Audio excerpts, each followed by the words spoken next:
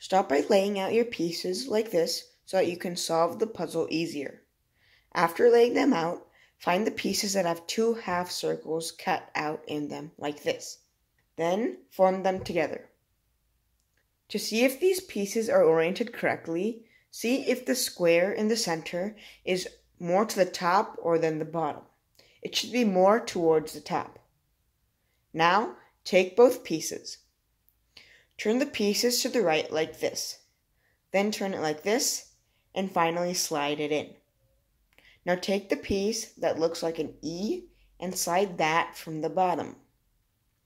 Then, take a piece that looks like the letter C and put it in from the back right side. Now we have two pieces left. Take one of the pieces and slide it in from the top like this, and then finally slide the locked piece in.